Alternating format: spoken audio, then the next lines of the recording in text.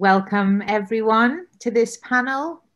We're going to be asking, is there a future for the musician? Now, I definitely think there is, but I have an incredible expertise across the panel here today. And we're going to be looking at the value of music in society. We'll explore why musicians will be a vital part of the job market of the future, and looking also at the positive impact of the arts on our cities, our economy, and our health. And I am absolutely delighted to introduce my panelists today. I think it's going to be a really fascinating conversation, but I know that they can introduce themselves far better than I can. So starting with Gerard, would you mind please just introducing yourself? Hello, it's a great pleasure to be here. I'm an economist. I have a portfolio of roles, some in the financial sector. With Bank of China, I'm a non-exec director here in London. Also in university sector, I've been on the advisory board of the Grantham Institute on Climate Change and the Environment since its inception. And so I'm involved in different areas, and I've written a bit recently about the creative sector, thinking that we should support it through the crisis and in the future. Great to be here. Brilliant. Thank you, Gerard. Welcome. Barbara? Hello, I'm Barbara Osborne. I'm the Chief Executive of Music in Hospitals and Care. We're a national UK-wide charity that improves the health of children and adults through the healing power of live music. Last year, we shared 4,500 live music sessions thanks to 438 musicians across the UK. So obviously we've got a huge pool of musicians that we can reference, and we're really looking forward to taking part in the panel today. Brilliant. Thank you, Barbara. Danny, next, please. Hello, everybody. My name's Danny Keir. I am from a small new company called Enki Music. We are artist management consultancy for music export and for kind of artist development in new markets. I've spent the past 6 years of my life working on cultural policy with a company called Sound Diplomacy, so I can talk a little bit to the role of music in society from a few different angles. And yeah, I've been an artist manager for about 15 years. So yeah, that's me. Lovely to be here. Thank you very much. Thank you, Danny. Carol? Thanks, Sammy, and hello everyone that's watching. Great to be here. What a super thing to be involved with. I'm Carol Main, and I'm Director of Live Music Now in Scotland. Live Music Now is a charity that was started by Yehudi Menuhin in the late 1970s, and it aims to support emerging artists at the start of their professional careers with fairly paid performing opportunities and training, and at the same time get very high quality live music to people who wouldn't generally have the opportunity to experience it. So that might be older people in care homes, children in special needs schools, people in hospices, people in remote areas, refugees, and so on and so forth. So our name is about live music, but we've had to reinvent ourselves online since March, and have done a lot of video concerts. It was really important for us to keep connected with our artists and to keep connected with our audiences as well. Brilliant, thank you. And last but by no means least, Stéphan, please. Yes, thank you. So my name is Vincent-Lancrin. I work at the OECD, the Directorate for Education and Skills. So like Gerard, I used to be an economist, but now I'm more of a social scientist working on education, and actually working on how education systems should prepare youngsters for the skills of the future, for innovation. And part of it is, what is the role of arts education and music education into this? Wonderful. I had a little look at some of your work, and it's brilliant, and I'm looking forward to chatting about it a bit during this panel. So just before we dive in and pick your brains, all of you, on everything, just wanted to give a sort of a really broad perspective on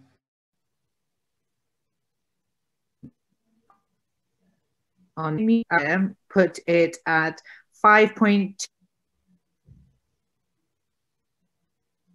to perspective. Fishing brings in 1.4 billion, and I'm pretty sure the music industry has no such arguments that it's having, over Brexit as we are with the fishing industry. But the music industry as a whole is an incredible contributor to the economy. But no one on this call would be surprised to learn that it's been a devastating year for the sector in many areas, whether that's closed venues, festivals, the ability for people to be able to perform in person. And we're going to dig into some of that today. But I touched very quickly there on the figures, Gerard, but as you are one of the UK's leading economists, I'm going to jump straight in with you, please. Can you tell us a bit more about sort of the true economic value of the UK music industry? And also maybe we could chat around some of the financial benefits generated by a thriving UK music sector. Yeah, well, following on from your comments, it's very much a case that the music is a significant but relatively small part of the UK economy. It's very hard to measure its full economic impact, but one can try and do that by looking at it both in direct and indirect terms. And let's take each in turn. The direct effect, and to appreciate how it's viewed by politicians and policymakers, one has to accept that music is part of the creative sector. Now, the creative sector is one of the fastest growing parts of the UK economy. Indeed, the creative sector was generating jobs at twice the pace of the rest of the economy prior to this crisis, although it has been hit harder along with tourism than probably any other part of the economy, as well as the hospitality. So creative, tourism, hospitality all hit hard, and within that, music hit very badly. Now, the creative sector covers a vast array of areas from IT, software, to film, TV, music. And music is clubbed in together with the visual and performing arts. Now, those areas, visual and performing arts, are very different to music, but they're put together from the national statistics. And one of the challenges therefore is that we might well be under measuring the impact of music. Now, that small part of the creative sector, music, visual performing arts, is about £9.5 billion, which is 0.5% of the UK economy. Now, thankfully, last year, UK Music took it one step further and said, let's break out the music component and see how big it is, which is where that figure, Sammy, you came up with of 5.8 billion comes from, which is about 0.3% of the UK economy. So it's not great in size, but important. It is just under about 200,000 people who are employed within music. So quite significant, and very importantly, it's regional. Given that we have a very imbalanced economy, the regional component of the music sector is vital to stress. And it covers, within the economic aspect, it covers different components. There's the word on the page, there's recorded music, there's live music, and to a lesser extent, there's the sort of brands associated with the bigger names. So there's a multitude of different aspects of the music sector. So in direct terms, it's important. And in addition to generating that 5.8 billion to the UK economy, it adds about 2.8 billion pounds in terms of exports, both overseas and attracting tourists. The indirect part is equally important, although it's very hard to quantify. In qualitative terms, it's become more evident during this crisis. As we've had lockdown, and for the music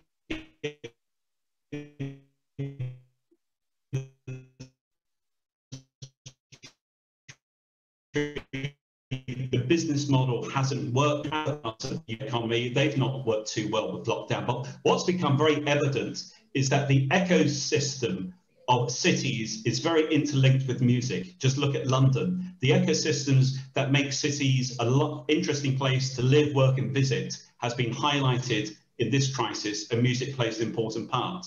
Also, the OECD in particular has talked about the fact that the creative sector, including and in mental health, and again, that's been pulled to the fore through this crisis. And the last point I would add is looking ahead, the UK economy is becoming very global post-Brexit.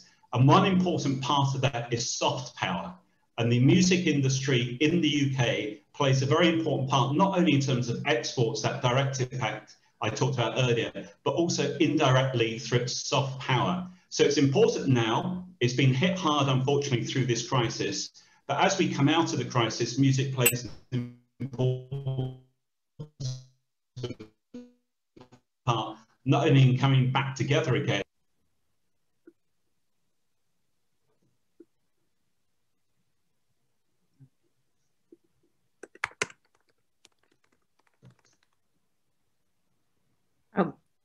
Hello, did you get that? Yes, sorry, it's a very typical lockdown issue. My Zoom just went in and out for a moment there. Sorry about that. My side going, that's the fear everyone has. They're talking. Yeah.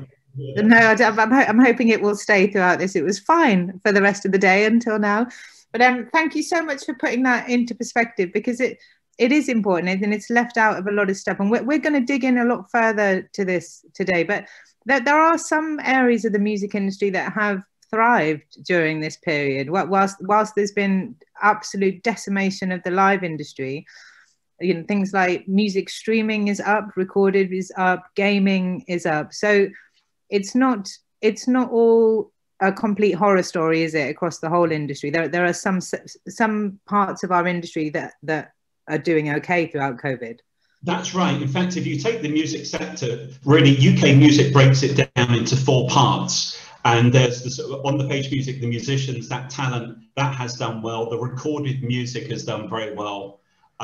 So those 2 parts have done well. The third part, the live music, which is important in terms of live music venues. And that's important at a regional level. In fact, it was reported that each live music venue in the UK tends to host on average 197 performances during a year. So that's been the bit that's been very, very visual and has suffered. And the last part is the brand, which is less important. I think one of the biggest challenges from a policy perspective is that the music industry, I won't say is buried in the detail, but it's seen as one component of the creative sector. And the government has provided a lot of help to the creative sector. Then, as you touched on, Sammy, it looks at the big stars within the music sector that are doing well. And therefore, the parts that are suffering haven't done so well. And in terms of the Chancellor, for instance, he's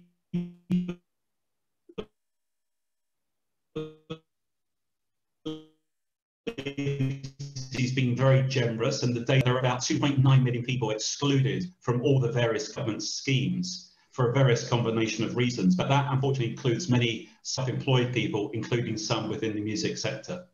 Yeah, and many self-employed have not received any of a lot of help at all throughout this period, which we're aware of. And I think that's something that we're going to dig into further, because a lot of, when we're talking about musicians, actually a lot of them are self-employed, and then that can be across a range of stuff. I think it can be very confusing for people to see the big figures generated by the large record labels and to be thrown by that. But there is also a UK parliamentary inquiry at the moment into the economics of streaming that are looking at whether people can live, you know, on an income from streaming, and that's playing out at the moment. If anyone wants to catch up, they've already had one, and they've got another one coming up soon. So just digging further, I guess, into regional. So Danny, and also Gerard, I'll probably come to you on a bit of this, but you spoke at TEDx on the concept of music cities, which I think is really interesting, and I want you to dig into that a bit, please, Danny. But also, can you tell us a little bit, in your opinion, what impact music has on inner cities and urban regeneration? And we'll get a few more opinions on this. But Gerard, thank you for laying that out. It's good for us to know as a starting point. Gerard, you stole one of my buzzwords, the music ecosystem, which is something I've been leaning heavily on to describe this kind of concept.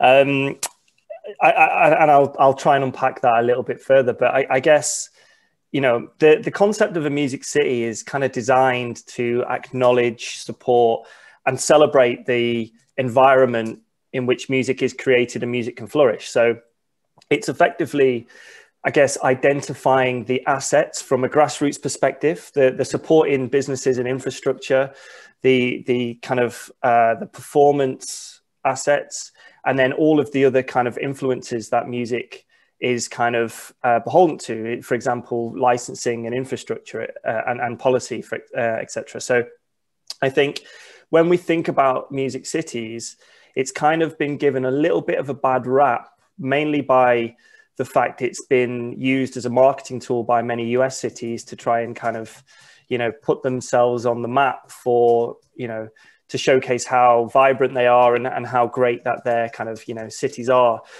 But I think fundamentally it goes an awfully lot deeper. And if we think about a music city being a place in which artists can freely create. There are access to the tools and the assets and the performance and the rehearsal spaces, the education, and all manner of other support, then we can kind of start to understand the kind of the concept, but also how music is a bit more of a value capture mechanism within cities in order to create further vibrancy. So when we think about the most attractive cities in the world, as I've touched upon some of the American cities, we think about, you know, how vibrant their nightlife is, and the nighttime economy kind of adds not only economic value, but reputational, and kind of how that filters through to the creative sectors, particularly to music.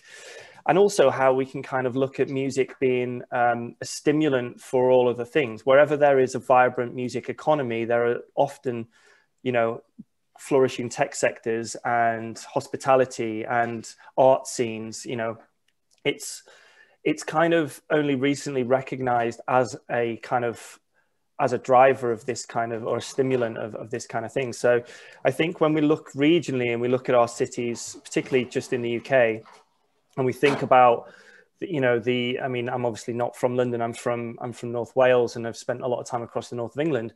And if we think about those cities that, you know, Manchester, Liverpool, Sheffield, Leeds, those cities that have really interesting, vibrant, dynamic, grassroots music creators, we understand kind of what attracts people to those places, and we understand how that investment then is stimulated through that. So I guess, you know, that from my point of view, the value of the concept of music city and how cities and how it can be applied to all places is recognizing its value in the broader ecosystem of a city, how it is kind of a complementary influence and not a challenging influence like it is seen in terms of the, you know, the connotations, negative connotations around nighttime economy. It's kind of displaying that actually music it brings people together. It makes people happier. And, you know, I think some of the things we'll touch on in this conversation is about mental health. It's about actual physical health and recovery. And, you know, music is an incredibly powerful tool cognitively.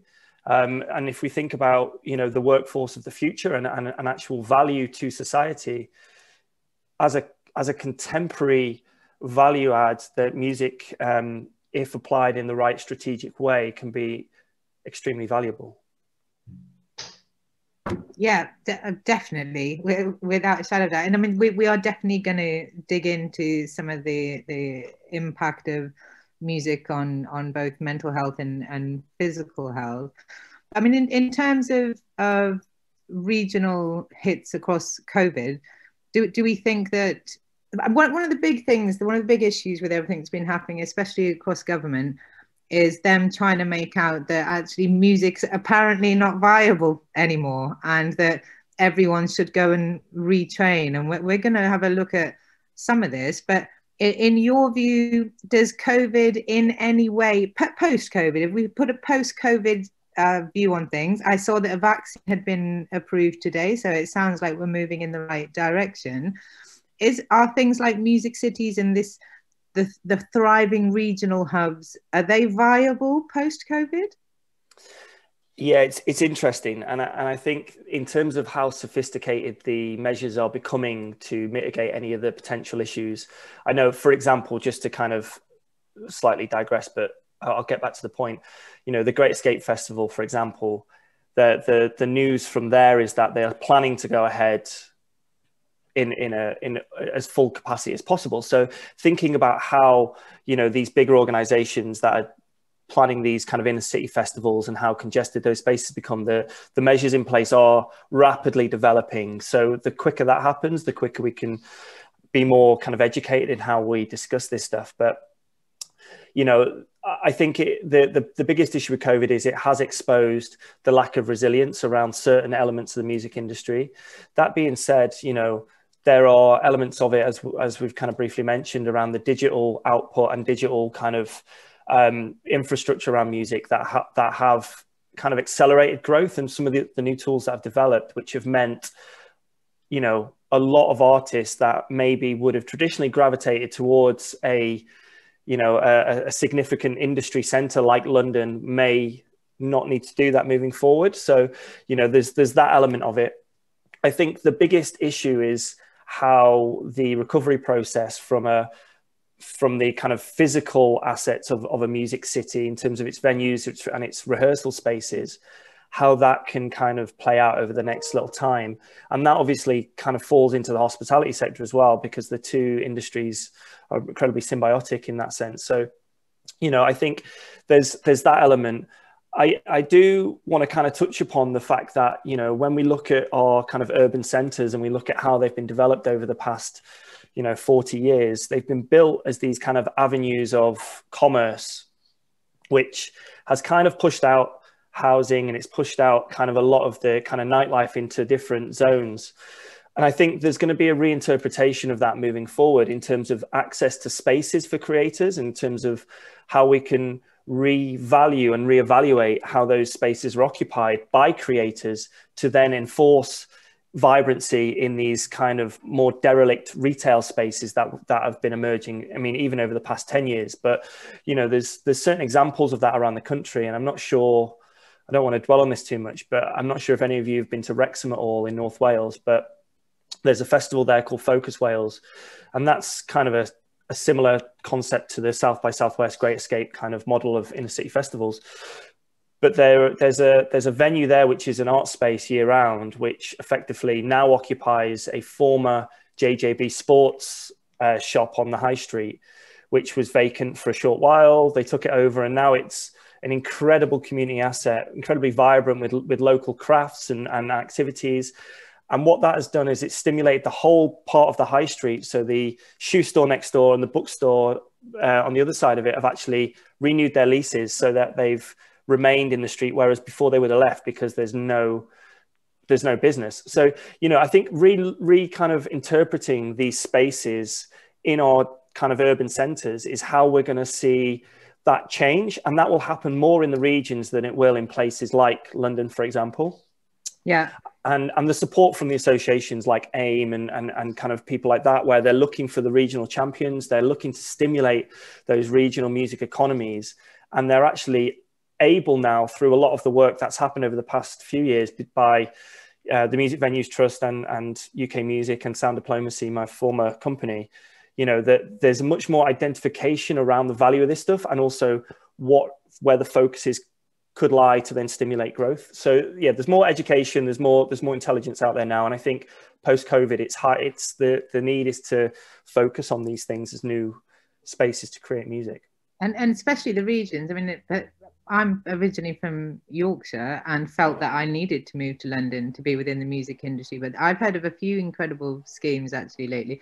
Talyard, where our offices are based, I can only say this until January, but it's Europe's biggest creative community, have just bought an old mill in Wakefield, and they are replicating their entire model with studios, rehearsal space, event space, and it's right opposite a gallery called the Hepworth. But it's regeneration into those areas. And I think we've heard a lot of the government actually about levelling up, you know, up in the north, but the arts presumably definitely has a part to play there. And there's some weird democratization of whether you do or don't need to be in London anymore, which presents a bit of a real opportunity, doesn't it? And, you know, everyone's gone remote. But Gerard, I'd love to get your thoughts around a bit of this, please, as well. Yeah, just a few things. First, in terms of the post-COVID, it's important to stress that we have a sort of two-speed economy almost. Parts of the UK economy have started cover already. We had a big hit in March, April, and since May the economy's been picking up, some parts of it doing very well, whereas other parts are very moribund, and that's likely to continue post-crisis for some time. And that is very much reflected in the music industry, where one size clearly doesn't fit all.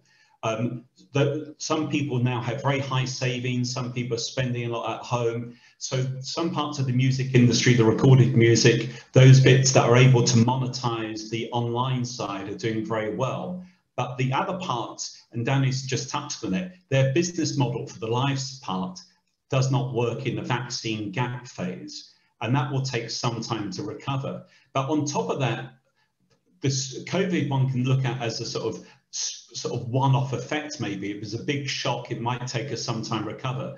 to recover. But at the same time, there are some structural, longer term lasting effects superimposed on top of this. And one of those is the change in the future of work. And the COVID crisis, if anything, will accelerate that. That might well mean that less people go to the office to work, although if people do return to the office, as I expect them to city centres, they might be more flexible. That will impact naturally their discretionary spending when they go out after work. It might not be 5 days a week, who knows, 3 or 4 days a week. But also another, and to conclude, the other structural change that's happening is the changing nature of the high street itself.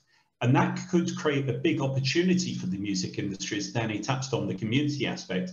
But at the same time, the whole emphasis in the UK is often about residential, build more homes, there's a housing shortage. And the mixed nature of the high street in the future will see more residential properties coming in. And that could, the danger of that is it could crowd out some areas, including the music sector. But the music sector needs to be competing, and it might be easier to do this regionally than in parts of London. It needs to compete for a greater footprint, shall we say, in that changing high street of the future as well.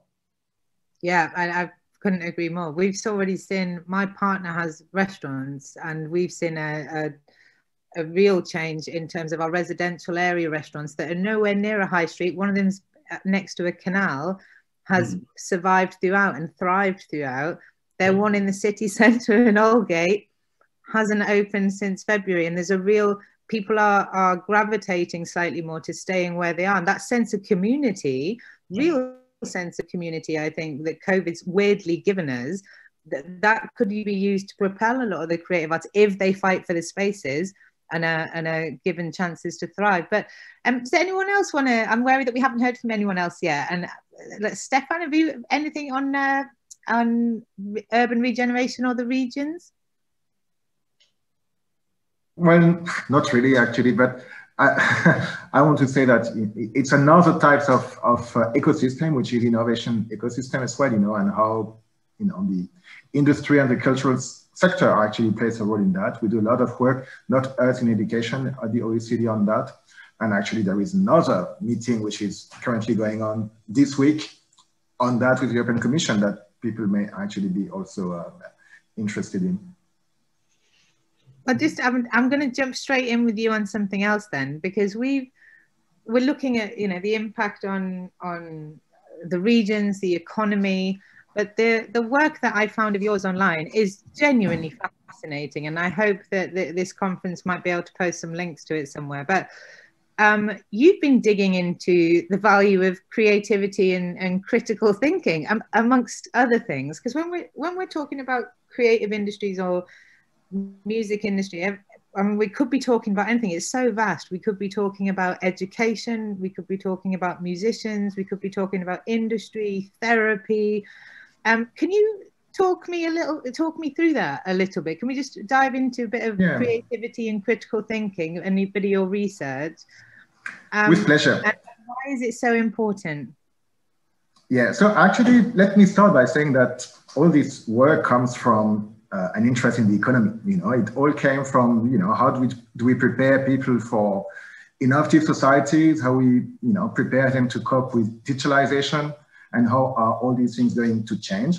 And so when you start working on that, some of the contenders are, we need more scientists and engineers, we need more entrepreneurs, but also some people say, we need more creativity, and so we need more artists and arts education. So that's really how we started to get interested in that area, and started to look at what science education had to bring to people, what kind of skills beyond the subject matter, what arts education, and which is a variety of different disciplines, had to bring as well. And so we looked at arts education and had a book on that, on the evidence of what type of other skill than actually subject knowledge it would bring to people, and went to these skills on creativity. So first thing I would like to say that the music education, obviously the first aim and why we still wanted to be in school is so that people learn about music. That's not the mathematics or other things. But you know, one of the big questions is how can all these things contribute to all these other skills which actually employers care about. And those currently on top of that list, you have critical thinking, you have creativity, you have complex problem solving. We also know that the people who work in innovative jobs, those are also the skills that they use the most. And so how do we prepare people for this thing? The second aspect of it is actually related to well-being. Even so we like the economy, we are also very much, and actually creativity and critical thinking and some other skills happen to be some of those skills that people enjoy, that we human beings like, you know. So creativity, there is good evidence in psychology that actually makes people happier. I would say critical thinking makes some people happier, but it's good for you know, our democracy and citizenship, etc. So, you know, there is something which is very important in that. So we've been working on that with the idea of, so how do we actually support education systems to, you know, empower people with more creativity, critical thinking, and some of these other things. It's an agenda that most teachers don't disagree with. And so the big question is, how do we make it happen? So some people believe that there is a division of labor. So some disciplines like science and mathematics, you know, will bring critical thinking. Others like music, education, visual arts, etc., will actually develop creativity. And what we found, or what we've actually shown and argued, is that this is not the case.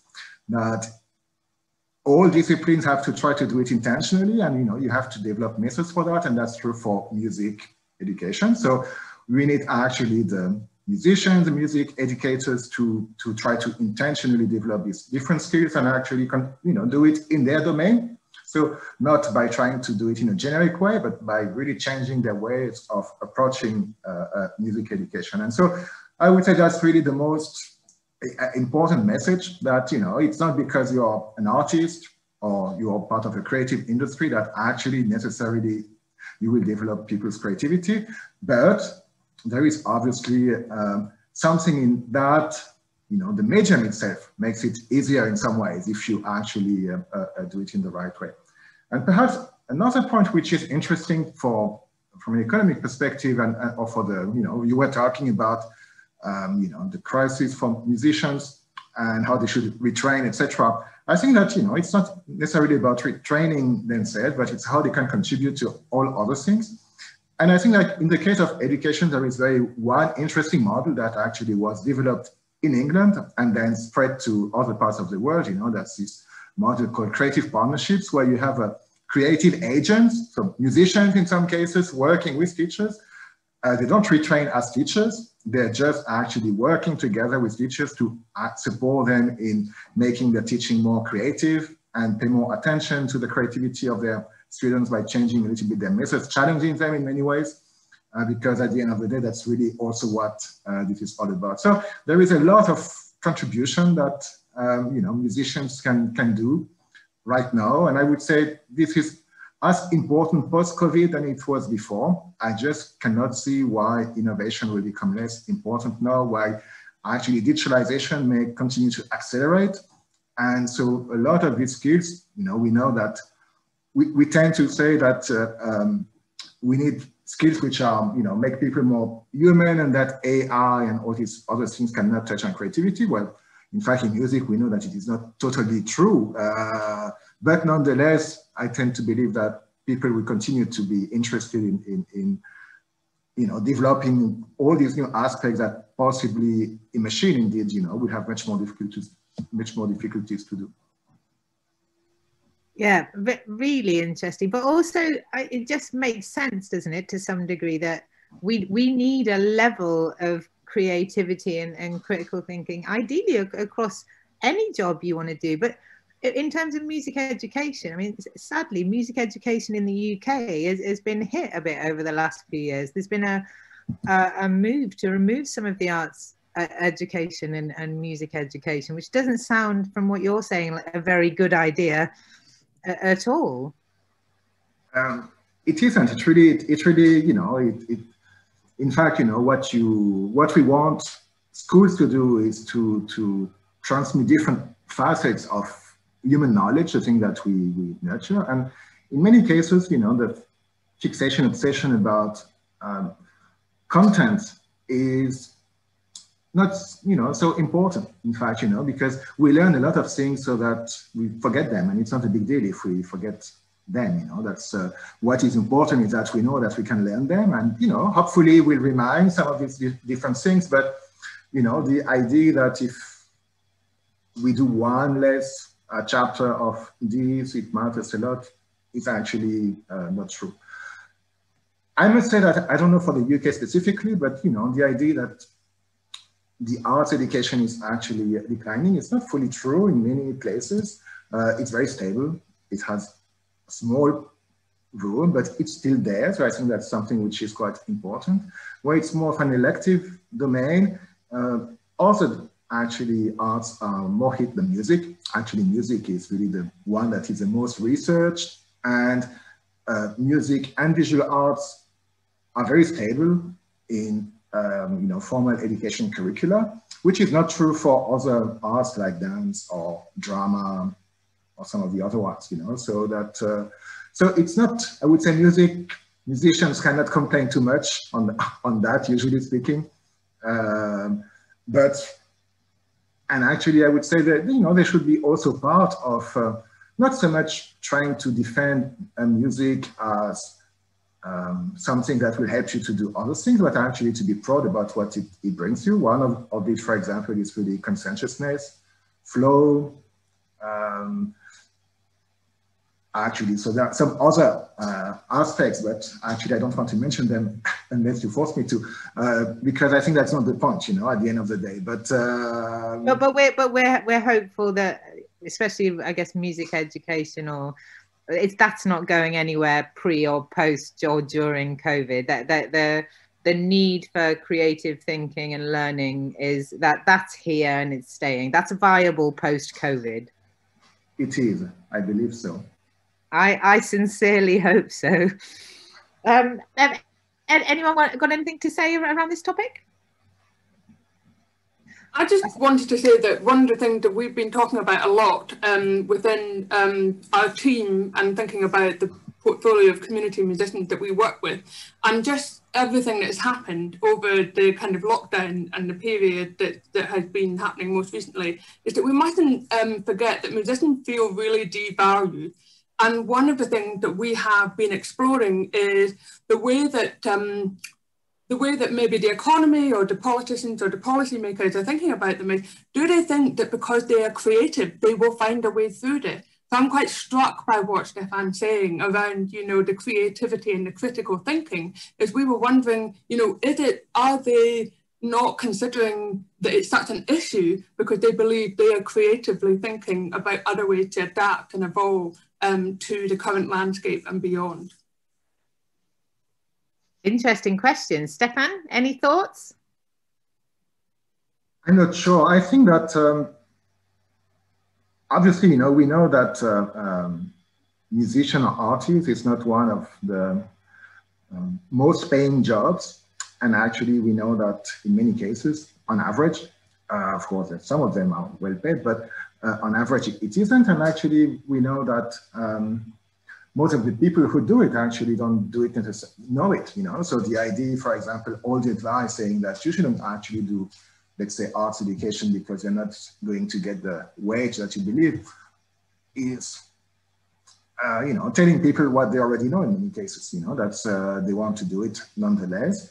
But I think there needs to be a change also in the employer mindset in many ways, because they tend to underestimate all the other things that you have learned to become a musician and that you can actually deploy. So there is no, there is now the fact that right now, it's quite difficult, for live music to be out is unfortunately a reality in many places. And there is, not so much, it depends on the country. In some countries, they are currently supported by the state in some way.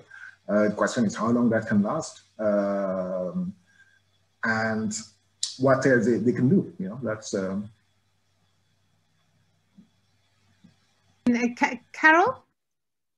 Yes, thanks very much. It's fascinating listening to all the presentations so far. Thank you so much for it. Puts our own work in a context that it was perhaps partly in before and even gets more into, particularly thinking about economic recovery. But in terms of music and musicians, that's very much where we are, where we have been since, as I said, Menuhin started live music now in 1977. And I can't speak for the rest of the UK, but in Scotland, there was a debate in the Parliament presented by Tom Arthur, one of our MSPs here, who convenes the cross-party group on music. And there is cross-party support for musicians, undoubtedly, and for musicians getting out of here with viable careers. Of course, being a musician is viable. And that, I think, is something that we just, you know, that's it, no contest. It's how we make that viability thrive in the future post-COVID, and how we support our artists in getting through it right now. So we have, as I said, like everybody, moved our work online, and some of that has been paid performing opportunities. So it's keeping, as Barbara says, musicians are feeling undervalued. Our artists had 80, some of them, now I'll have to try and get this right, between 80 and 100%, the majority of their income was on performing, and that went. So of course they've got some teaching, of course they've got some side hustles, but it's about performing, and that's gone. So we've tried to give them what work we can, keep them valued as artists, keep them paid so they can pay their rent, pay their mortgage, pay to get food on their table, all of these things. And there, of course, have been some schemes that some of them can apply to. Some of them can apply to some of the time. It's definitely not everybody applying to all of the schemes. And we're kind of muddling through it just now. The other thing that we've done is we're now doing a lot of Zoom concerts, so there is live work going on.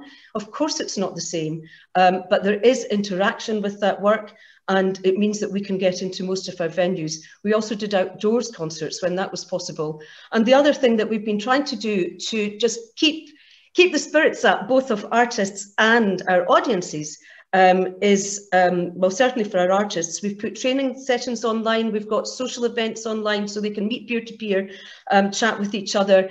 We've done training on things that we maybe wouldn't do otherwise, including to do with sustainability and how to be a green musician. There are huge issues post-COVID in how music works, how international touring works. It's not sustainable if we want to save our planet.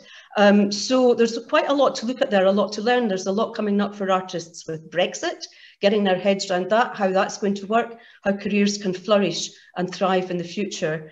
I love this idea about the cities and a regeneration through the arts. It's just fantastic. And I feel that coming out of COVID, we're going to all have to stay a little bit closer to home.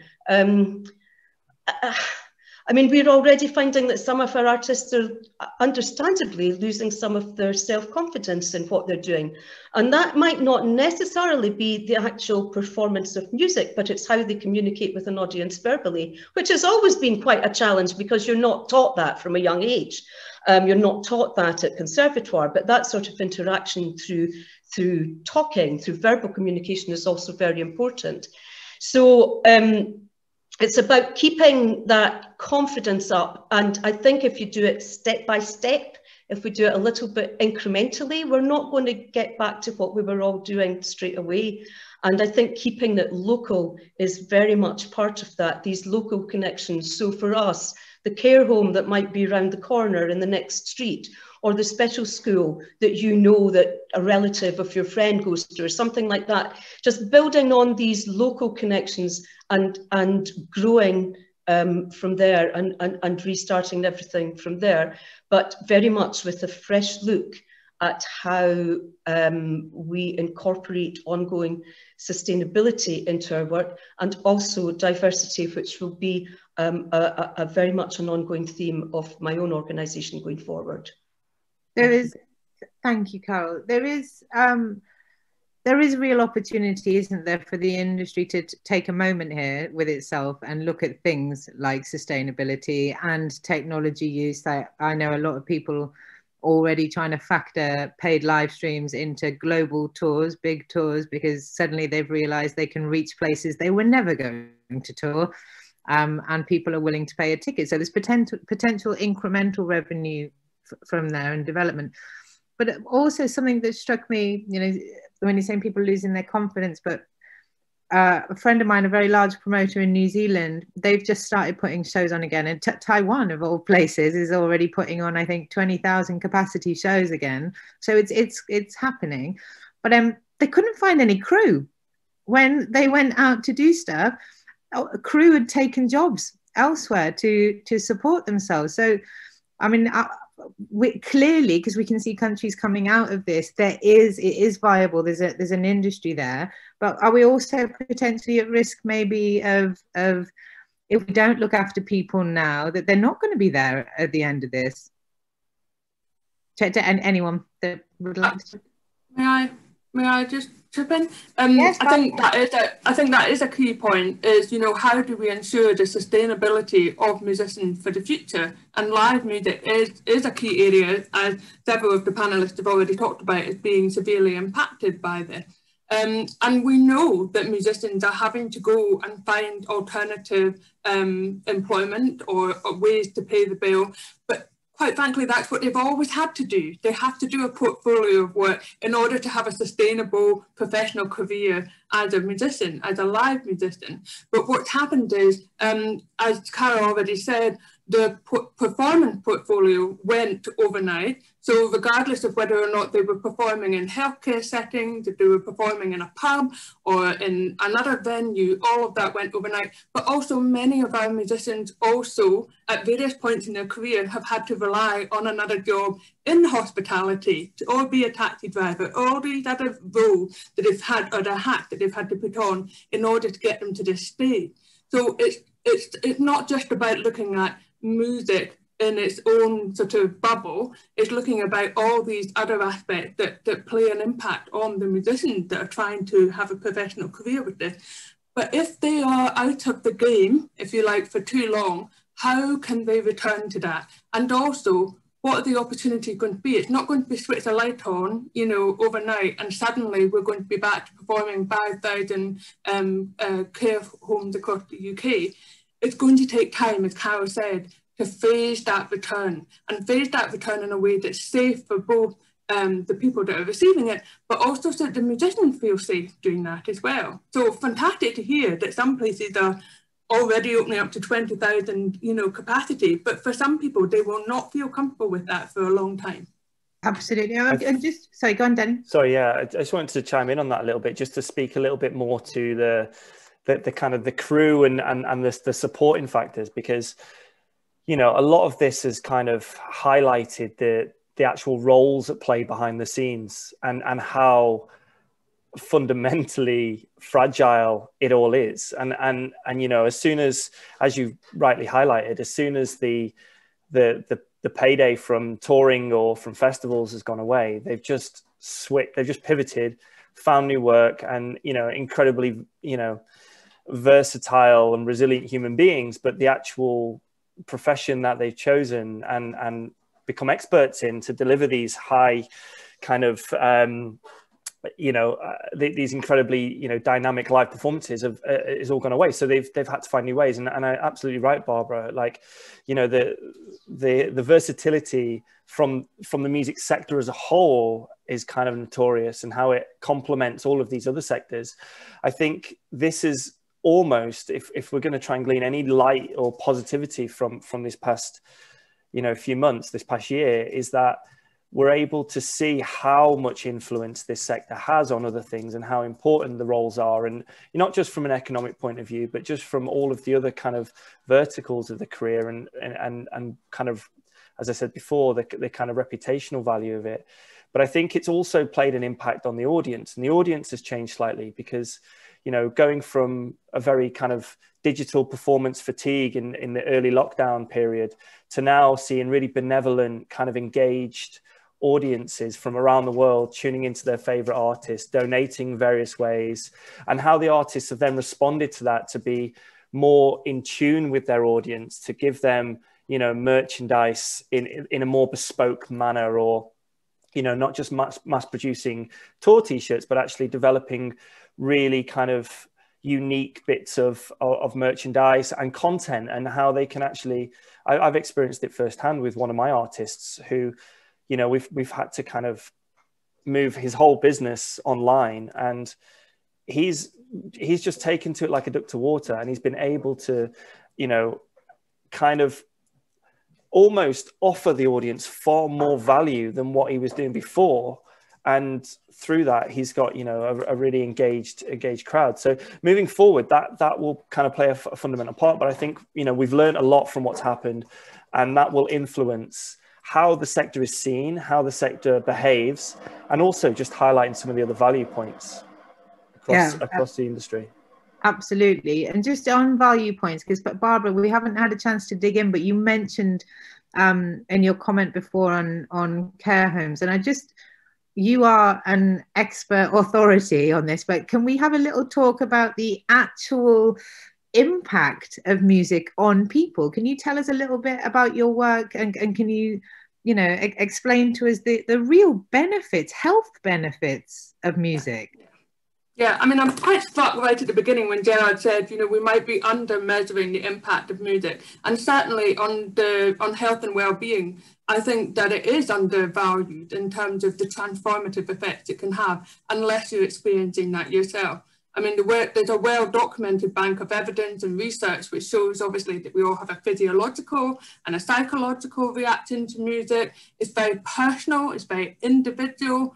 It plays markers in your life for key significant moments throughout your lifetime. And we know from the live music sessions that we share in a range of healthcare settings, so hospitals, hospices, care homes, community settings such as day centres, that live music helps people to feel relaxed. It helps them to feel connected. It relieves frustration, stress, isolation. It can reduce the perception of pain. And overall, live music helps to improve people's mental, physical and emotional health. I mean, what I've seen when I've seen it in critical care units, for example, is just how transformative the live music is in terms of the relationship between the patient, the families and the healthcare professionals and the residents and the carers. And what we find, so when I went to one probably about a year ago now, the healthcare staff nurse said to me, they just love having the live music on the ward, because for them in the ICU and HDU, it's a very stressful situation. It's very noisy, it's very busy. What happens is that it relaxes the atmosphere. It slows down the busyness and quietens the constant machinery. And what that staff member said to me was that it helps her to take a breath, to pause, and as a result, she gives better care.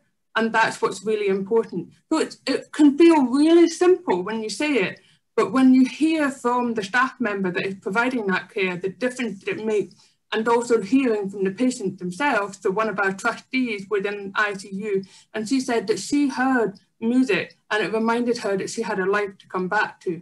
So, it's really simple, but it's extremely powerful for people's health and well-being. And we have been able to translate that into, this current era, if you like.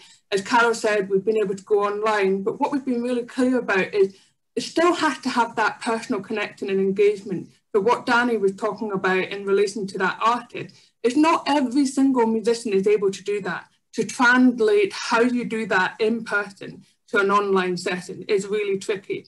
And we wanted to make sure that we were retaining that interactive and personal element, because that's what gives the health and well-being benefit to people across the UK. And with the lockdown, social isolation was only exacerbated, and we knew that that would increase. And for people, almost overnight, they went into social isolation. Most people, it builds up over a period of time, but overnight, a whole population of people were suddenly socially isolated and lonely until we were clear that our live stream programme had to connect with everybody for the benefit of their health and well-being. Carol, have you seen that also across? Absolutely. I think it's that profound effect that it's very difficult to explain, because it is actually in so many ways intangible, because it's something that's just built deep into our psyche as part of how human beings evolved. And of course, as Barbara mentioned, there's a lot of evidence that's now built up to try to prove all of that. But I think you get it when you're in these situations and you see someone who has been perhaps suffering from great anxiety, agitation in their care, perhaps not eating properly, not sleeping properly, not being cooperative. And that, it maybe sounds a bit exaggerated, but that can just all disappear. Because music can really relieve stress and agitation. And then bit by bit, all the other bits of life just, you know, they fall into place so much more easily. And there is so much in common with what Barbara's organisation does and my own. And I don't know if Barbara would agree with me, but I think she would, that it's still not enough. You know, we could be having music in care homes when we get back to what we did before, every day of the week. And in some ways it still wouldn't be enough because the power and the potential is just so great. And not just in care homes, in day centres for people with disabilities, people with mental health issues, people that are suffering in all kinds of ways. Music really is just amazing what it does to all of our well-being. But within, I mean, even in our panel so far today, we've covered that it's good for the economy. We contribute to the economy. It's great for the regions. There's opportunities for music post-COVID within the regions. It's great for creative and critical thinking, both in terms of education and improving society widely. And it's really good for our health. So, I mean, an interesting place to start from a music, you know, an industry that the government think perhaps isn't viable in some ways, certainly sounds like it's viable to me. I mean, can we? The thing is, I think a lot of it is political, because music has been pigeonholed into culture, which is fair enough in a way, but actually music touches every aspect of everyone's lives. And if it could somehow be embedded into every single political portfolio as a part of something that is just part of our lives, then I think we'd be in a different situation. But I don't think we're quite there yet, I'm afraid. Do we think, or anyone feel free to jump in on this, what are the biggest opportunities at the moment, do we think? If you put aside perhaps how the governments are reacting or the state of it, what are the opportunities coming out of COVID for music? I would say there's lots of opportunities, not just coming out of COVID, but just looking further ahead. Maybe the best way to think about them is grassroots and global. Coming back to what Carol was saying about local and what Danny was saying about ecosystems in cities, there's great opportunity. People's behaviour is changing, their future work is changing, and we've seen through the crisis how important not having music is, and therefore by implication how important live venues, etc. are.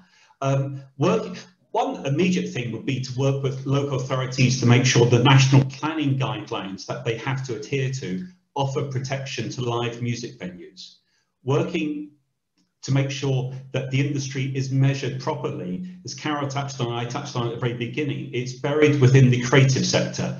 Hence, within the creative sector, it's also buried with the visual performing arts. All of those are individually important, but the industry almost needs to sort of break out and show how it should be measured, and hence how it should be seen as a standalone.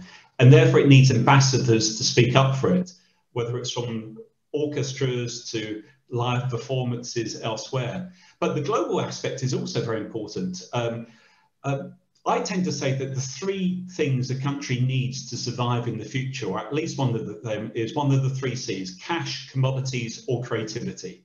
Cash is the financial resources, commodities is natural resources, creativity is the human resources, and music directly comes into the human resources and indirectly contributes to the sort of cash, the financial resources. So it's pushing that. And obviously, one aspect of an opportunity is to offset your downside risks. Leaving the EU has challenges because it's a change in terms of the way in which we do things. We must make sure as part of that Brexit deal, and it may well happen anyway, that touring passports are embedded. The EU blue card, I think it's called, is there for non-EU performers to go to the EU. So it should be an easy transition. But also one has to recognise globally, and the internet, the technology aspect, the real dynamic part of the world economy is the Indo-Pacific. Seems like a long way away, but from India in the west to America in the east, English is a natural language of big parts of that. You look at demographics, 1 in 12 of the world's population is an Indian under 27. India's natural language is English. You go to Africa, dynamic part of the world's population. So in some respects, we need to be broadening our horizons as well as focusing locally. So the opportunities are, let's offset the downside risks linked to the uncertainty leaving the EU. Let's offset the downside risks in terms of trying to protect local music venues through the guidelines, speak up for the industry, and then start to think about global in terms of one aspect and grassroots in terms of another aspect. So working together, and maybe if you pulled anyone off from the music industry, they'll point out what the first natural thing is, that average pay in the music industry, if you're a live performer, is well below the UK national average. And that can only be addressed by the industry collectively coming together to address that issue. Yeah, absolutely. Anyone else got what do you think are the biggest opportunities? Stéphan, I just saw your hand go up. Yes. So actually, I just really wanted to support this idea of thinking about it in, locally and globally, and because that might actually be really two different subsectors or ways of thinking about it. But one of the things that actually is quite positive, I would say, out of the COVID is that we have realized probably that, well, we'll have to use more digital tools than we used to in the past in some ways, and so there was a push for that. But at the same time, we could actually really see how much we miss so many of, the life dimension, the social dimensions, the music, the art, the culture, and being together. And so I think that in terms of demand, there is actually something which is very positive as well for the music industry in that. And locally, I would say that, all these ideas of music cities and of the local business, I think that, we've heard about healthcare, education, and so there are a lot of many other things that should be factored in when we think about the music industry, how musicians can contribute to society, and perhaps what are the other occupations or places where they can actually use their skills and contribute in a visible way, to continue to value the profession. It ties into a question we've just been asked. So I'm going to put this to you all, but it's in the chat if you want to read it. What do you think we need to do in order to protect our performers for generations to come? Is it more government funding and subsidy, culture change, or new business models? And Stéphan, it sounds like there you were saying actually maybe looking at new business opportunities, new business models. Anyone want to answer that? Yeah, if we don't have instrumental tuition built into education from the outset, then I think the logic is that we're not going to have performers for the future.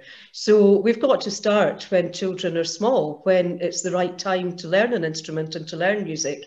That's a little bit separate from music education in the wider sense, because not everyone wants to learn an instrument, and nor should they. But I think music education should be available to everyone, and indeed instrumental tuition should be available, and then it's up to people themselves whether they take it up. It's not just about the tuition, it's then of course about instruments, access to high quality instruments, access to group activity. Music is a social, for the most part, a social experience. You make music with other people, for other people. You share your music at every turn. So there's got to be provision of things like transport and venues for kids that are learning music. So if we don't have all that, I'm not quite sure how we're going to have performers in the future. So yeah, that's kind of where I reckon it starts. I think as well, just to lead on from that, something that that Gerard mentioned before, that I think, and that we've been talking about is this kind of recognition of the kind of the roles at play, and also how the policymakers or the policies that exist don't necessarily facilitate spaces for people to create. So when we're talking about performers of the future, the main issue is that the places in which those performers would traditionally access to learn how to perform, whether it be rehearsal spaces or, affordable rehearsal spaces, the smaller venues where they kind of, I guess, firstly learn how to not do it and then grow into their craft and build audiences. They're the kind of really fragile part of the fabric, which if we don't have more protection around that, I mean, there have been measures over the past few years to help build in different policies or even We've not got it fully into legislation yet, but things around agent of change, which protects places that exist against new developments, and means that there has to be an element of mitigation of the potential noise issues, licensing, and all of this kind of, we're moving forward into a new age of different spaces and more dense urban centres. That needs to be protected by proactive policy, proactive licensing measures, a recognition on how, as we've discussed throughout this whole time, music plays a fundamental part of the greater value of a city. So that needs to be recognised, you know, from the top down, and there needs to be certain measures in place.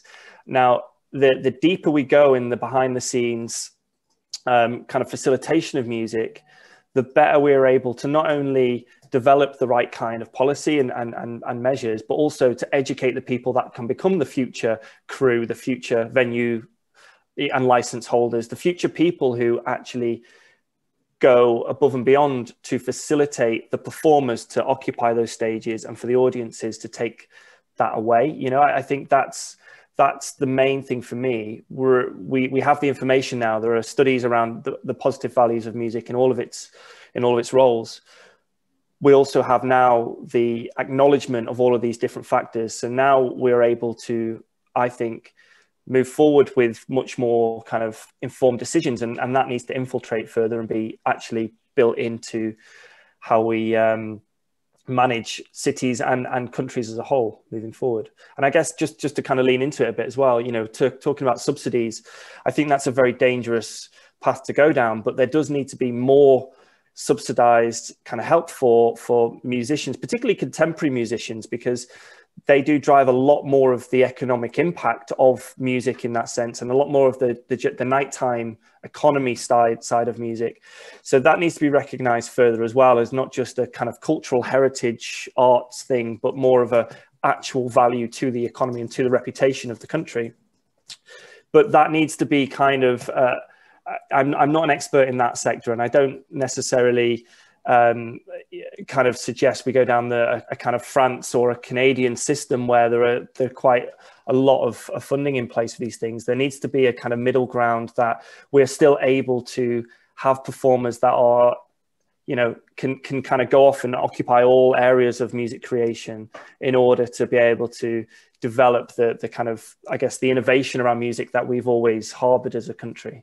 There's also, I mean, the actual use cases for music, there's never been more content generated, and there's never been more music made in any time in history. And we have the success of platforms like TikTok, YouTube, you know, all of the big tech platforms that are quite heavily reliant in some ways on music usage, who are now starting to be licensed. And I think, you know, when we look at innovation going forward and new revenue sources, getting licensing in place across these large tech companies is actually pretty vital to putting some value back into, whether you're someone, you know, there's people making a fortune out of making beats in their bedroom. There's 18-year-olds making a lot of money just putting a beat together in their bedroom and putting that out. And I think there are more ways actually in some ways to make money than ever before, but it's crowded, and like you say, the space is going. I know in London, a lot of the large rehearsal rooms have gone. They haven't survived COVID. So if that's happening in London, it worries me for the region. So we certainly need that. So we've got about 7 minutes left. Does anyone else want to chip in on that one? You're not quiet. No, I've got a very, oh no, sorry, Stéphan, go on. I saw your finger there, sorry. Yeah, so I wanted to get back on the subsidy thing, you know, being French and living in France, so that I guess, you know, it's a different take on that. But I think for the COVID, you know, the question is really of compensating people who couldn't work just because, you know, the situation was what it was, and governments had to take an administrative decision, actually, you know, so it was, so here there are some kind of responsibility that coming with it.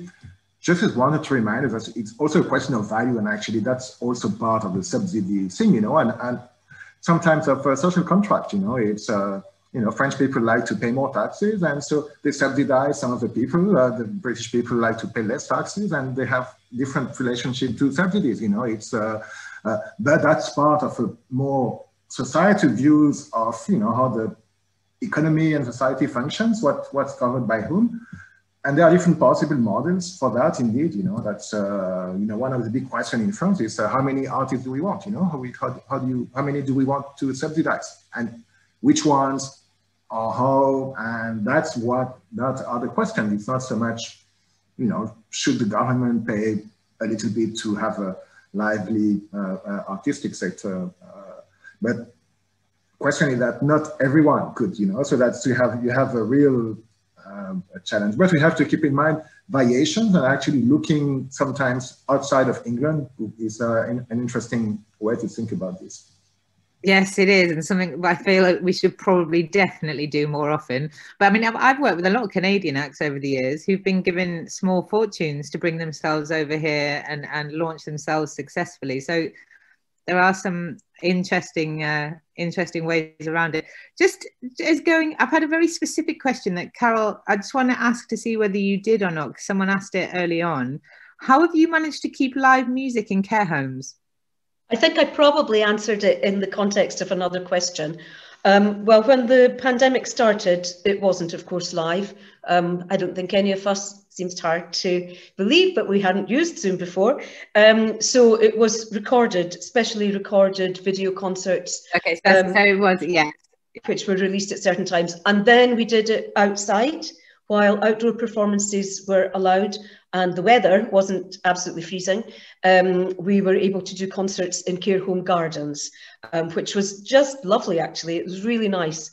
And then what we're doing now is via Zoom. But we're not allowed to be in, of course not. Yeah, no, sorry, someone just reminded me to ask it, and I did wonder how that. But there, I mean, it's like other things that have cropped up in this conversation. There are advantages as well. Doing it by Zoom, we've found that 2 care homes in the same group can come together. So older people in care who would normally just be with their own group can now join with another group on Zoom, and we can have the interaction. And the video recorded concerts, they invited interaction and participation, whether that might be singing along to a chorus or tapping your feet, clapping your hands, or maybe just sort of sitting back and relaxing and thinking about a particular theme that's recurrent in the music. All of these kind of things that we would normally do to engage people in active listening or just kind of chilled out listening, we could still do. But of course, we didn't have the two-way conversation, which is a great miss. I think as well, there's sorry to jump in. There's something to be, I guess, unpacked around how music can play a deeper role in, with like social prescription, and how bringing people together and trying to fight those kind of loneliness and depression and things like that through these kind of events in a more, I guess, post-COVID managed way will actually be a way to not only help the cause, but also provide some funding back into the sector if it's proven to play a kind of a benefit with that. I mean, I don't know the ins and outs of it, but there's certainly something there. And particularly when we're, again, talking about spaces being kind of vacant and we can occupy that with things that could work in new dimensions, and being able to, have audiences in different ways, in, not traditional music venues, but maybe in shopping centre spaces, for example. Yeah, in other places. And I'm so sorry, we could have had this discussion all day, but I can see that we've only got around a minute and a half left. So if I may, I'd like to end this session just asking you all, hopefully within a minute and a half, if I can get this question out quick enough. What would be your one hope for the advancement of the creative industries going forward, in whatever that might look like in your field? What's your one hope, sort of looking into 2021? And if I could start with Danny, please. I'm just going to run through the order on my screen. I think it's a bit lame, but I think it's just what I mentioned before. I think just greater recognition around the roles and how they are mechanisms to deliver greater value in our cities and in our places. Without dwelling too much, but yeah. Thank you. Gerard? Well, the government can play a role in terms of financial support for the arts, extending it to the grassroots organisations through the mixed phase. But while the government plays a role, ultimately it's got to be industry-led, and it's almost embracing change and putting into practice many of the things we've talked about. Yeah, couldn't agree more. Carol? I wish I'd thought in advance that there would be this kind of final question. I mean, to be perfectly honest, I think it's, for us, it's strive, survive, and hopefully thrive. Lovely answer. Thank you. Stéphan? Yeah, I hope it remains creative, human, and continues to bring us a lot of joy. You and I both. And finally, Barbara, please. Oh, we want to be able to return to sharing joy through live music. As simple as that. Yeah, I think we can all agree on that. We've come to the end of our session. Thank you so much for joining us today. Thank you. Thanks, everyone. Thank you. Great Thanks. pleasure. Thank you.